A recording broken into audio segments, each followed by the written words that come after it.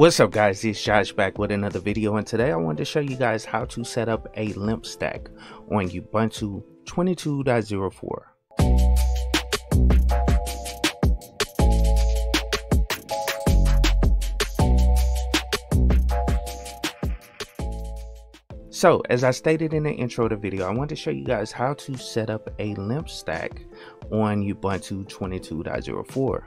And if you've been using Linux for a while, you probably heard of LEMP, which basically stands for Linux, Nginx, MariaDB, and PHP, which is the full stack that's needed to run a typical website like WordPress or anything with a front end as well as a back end type of website. And I'm not talking about those static websites where you could just build strictly HTML, CSS, but I'm talking about websites that are typically written in PHP along with HTML and has a back end of a database, which that's the purpose of needing MariaDB for. And that's typically used in a WordPress site, which WordPress is one of the most popular content management systems out there that people tend to use to even just set up blogs or websites that they sell products on. Well, in order to install WordPress, we need a web server set up, and this is a good time for me to actually show you guys how to set up the LEMP stack from scratch using Ubuntu 22.04. So let's hop over to the server right fast and we can get started. Also, before we move forward, I want to give a quick shout out to CIQ as the official supporter of Rocky Linux, which I think is one of the best replacements for your CentOS server. If you haven't been paying attention, Red Hat announced in 2021 it will be going away with CentOS as the downstream clone for Red Hat, and Rocky Linux is here to pick up the pieces. So check out Rocky Linux at ciq.co. Okay, cool. So I am connected to my Ubuntu server 22.04, and let's go on and start the process of getting our LEMP stack installed and set up. Now, as I stated earlier, LEMP stands for Linux, Nginx, MariaDB, and PHP, and we already have the Linux portion taken care of by getting the operating system installed. So this is just a base Ubuntu 22.04 server. Now the next application we need to install, or the application that we need to install on it, the first one that I want to talk about is Nginx, which is pretty simple.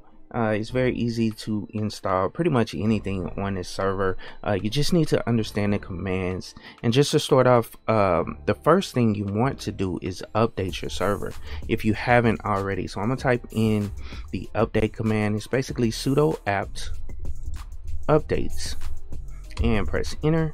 And what that'll do is refresh the repositories, just check for any of the applications that are installed on the system, to see if they have any updates that can be updated on this server. And as you can see right now, all the packages are up to date, so we are good to go. But you need to run that command every time you install something as well. That way it refreshes those packages and you pull down the correct package when you go through the install.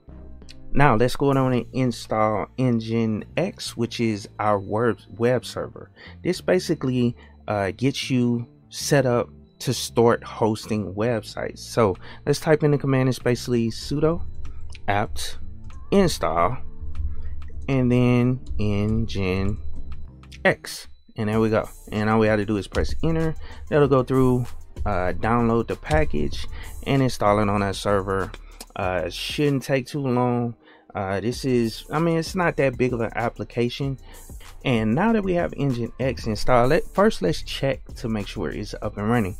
And typically what I use is sudo system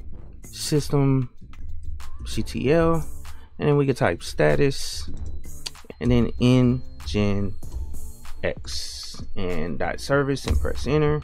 As you can see, it shows that our server is up and running, is active, as well as enabled. So right here is what you want to look for. You want to make sure it's enabled.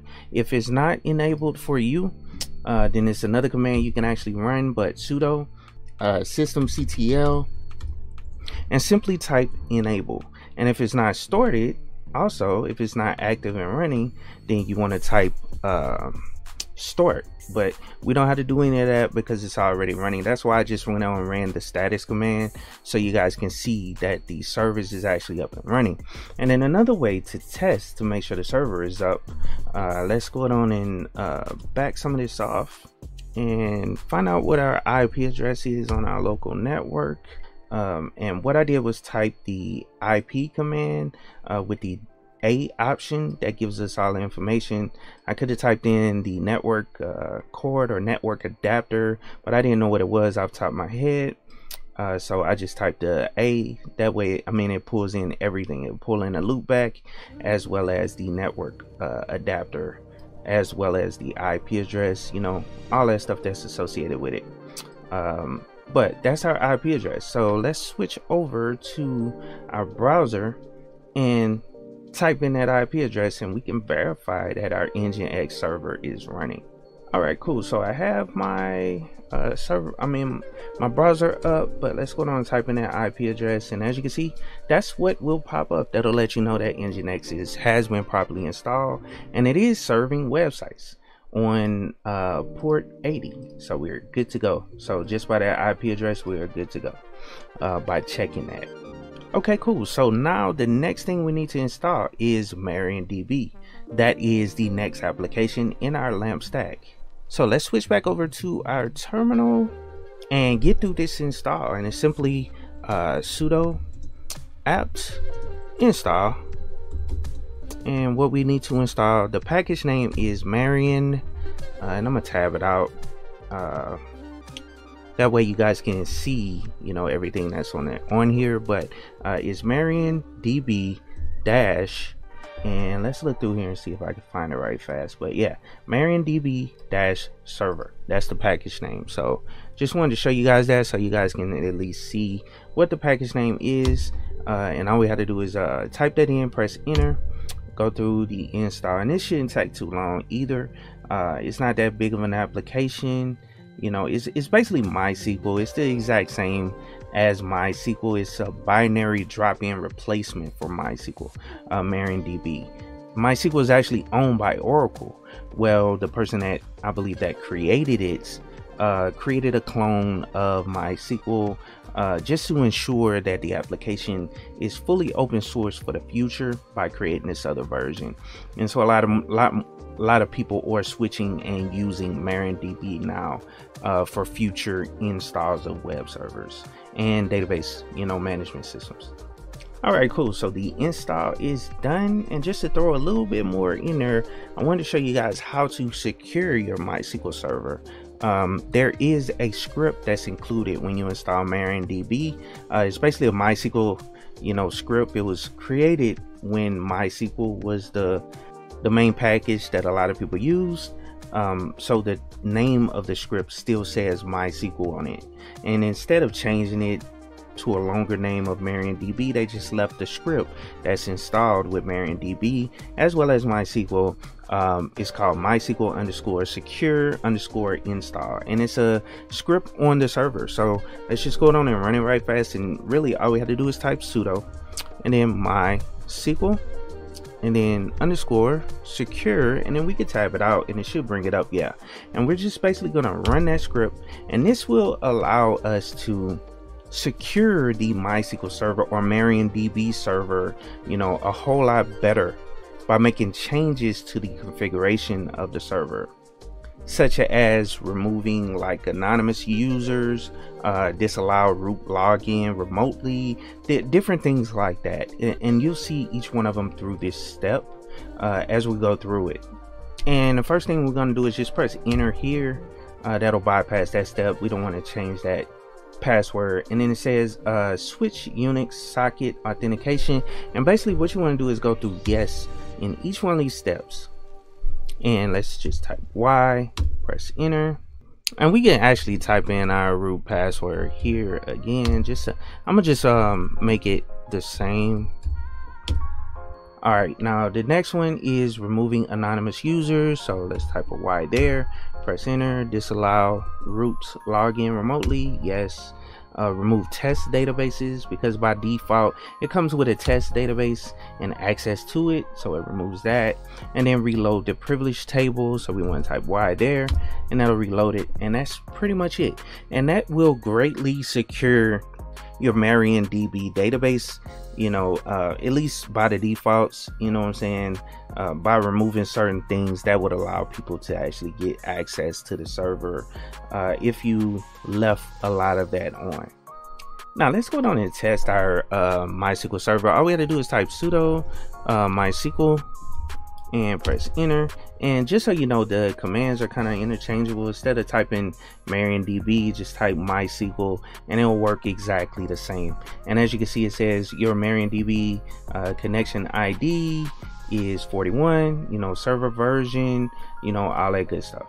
And we can actually look at a little more. Let's just run a quick query, a select query, version, and then let's put parentheses and then a semicolon at the end and press enter.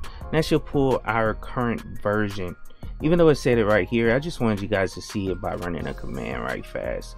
But 10.6.7 MariaDB, you know, that's the package name or the version that's actually installed on the server, so we good to go. Alright, so let's install the last packages in our LEMP stack, which is basically getting all our PHP packages installed. So let's go down and quit out of the database. I'm just press Q semicolon, that should have did it, or quit, can't remember. Yeah, there we go. So quits, and let's go down and clear and get this thing back up to the top. And what I'm gonna do is paste in the packages.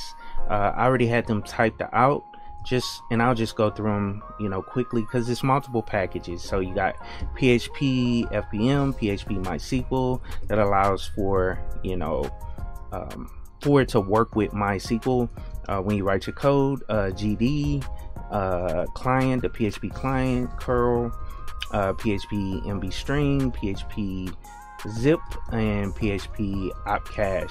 So that's pretty much all the packages there. I'll have a list of these packages down in the description of the video, so you guys can check it out and just copy and paste and follow along and all that good stuff. But let's press enter. We can get these packages installed and we can get our LEMP server fully set up. So I'll be back when all these packages are done. Okay, cool. So we have all our PHP packages installed on the server. So we have a fully functioning LEMP stack server set up on Ubuntu 22.04. Okay, so I hope you guys enjoyed the video. That is basically all the steps that you need to get a LEMP stack installed on Ubuntu 22.04. As you can see, it's not that difficult to do. You can start hosting websites, and that's the thing. I didn't want to go too deep where I show you guys, you know, setting up a whole bunch of websites. At least I was able to show you guys the test website. I have done videos in the past showing you guys how to set up a WordPress site, you know, going through and setting up database backends and all that good stuff for WordPress, and I'll do that in the near future for Ubuntu 22.04. I just wanted to at least show you guys how to get up and going by at least having Linux installed and then getting Nginx installed and verify that it actually works, as well as MariaDB installed and PHP on the server. So I hope you guys enjoyed the video. If you have any questions, leave comments down in the comments below, and of course, keep it techie.